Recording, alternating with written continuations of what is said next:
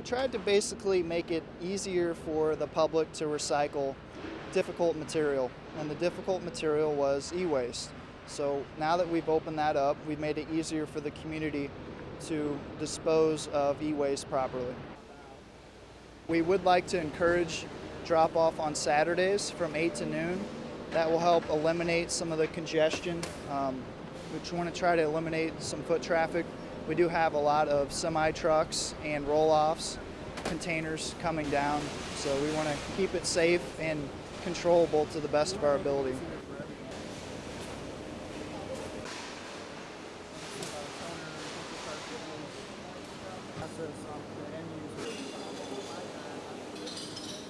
Particularly